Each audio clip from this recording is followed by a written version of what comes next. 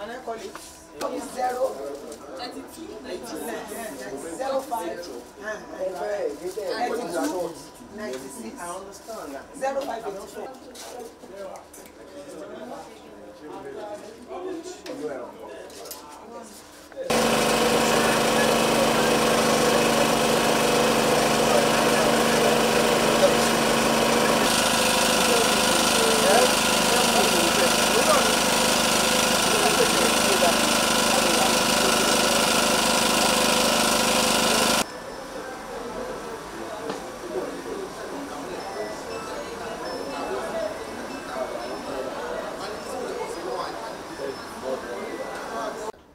I pray for Abiodun Oluwaseyi because it has done a lot in the life of people, even women that are passing through low capital.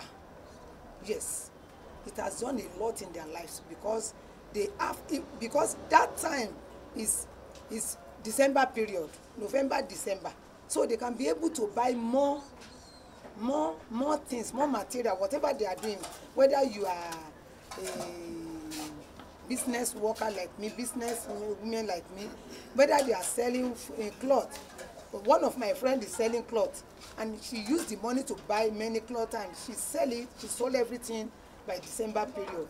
So we really appreciate Governor Seyi Makinde for his efforts concerning people of Oyo State, and we pray that Almighty God will continue to uphold him. He done a lot of things in my business, and he liked my business. Likewise, I'm a barber, as I said, and when I collect the loan, I'm into the gas. I'm selling gas too. So when I collect the money, the silver loan, I use this to buy gas. I use this to buy some clippers, and I use it to. I'm selling this too. So and some other things. I'm dealing with. I'm selling gari, elubo, including EPA. So unlimited business. So I use this for my small scale business to enlarge it. I collected 750,000. How has this impacted your vocation? Well, it improved my business because when I got the money, I purchased some piglets because I'm a multi-purpose farmer. I have cashew, I have cassava, and I have maize. Likewise, I have animal husbandry. This is a loan, and what the government expects is for the first and second beneficiaries to utilize the loan and repay it back. Well, as they're being repaid back, there will be great room for other people to benefit. So, if everybody repays back timely, we expect to touch about 10,000 people eventually.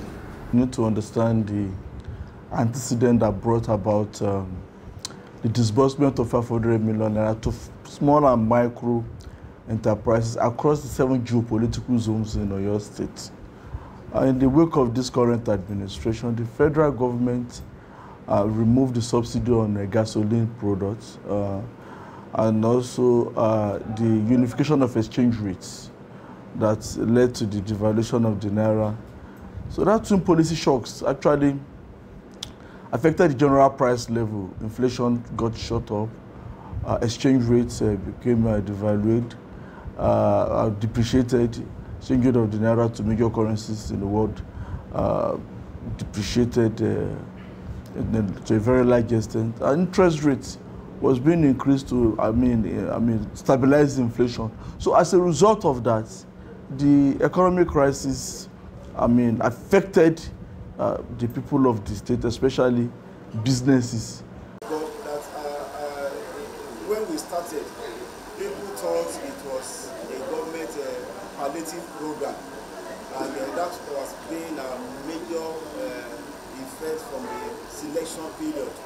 So we are trying to canvass and help a lot of people to let them understand that this loan is government-assisted loan, not a palliative loan. And before we can also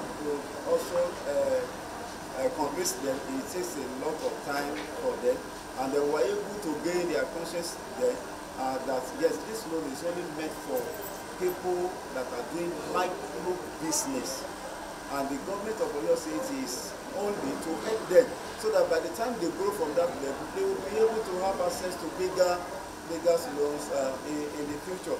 Can assure you that when money are channeled through institutions like ours, repaying is not a problem. So what we have done is to ensure that, one, we follow strictly the rules of the game or the memorandum of understanding that was outlined prior to disbursement, by ensuring that the beneficiaries are known, we know their various businesses, we know their addresses, what they do. We do not even stop at that. We ensure that we give them the needed tech talk, like what they can use the money for, how they can judiciously use the money, return it, so that in the nearest future, if this program is sustained, it will be beneficial and it's going to be a win-win situation for all of us.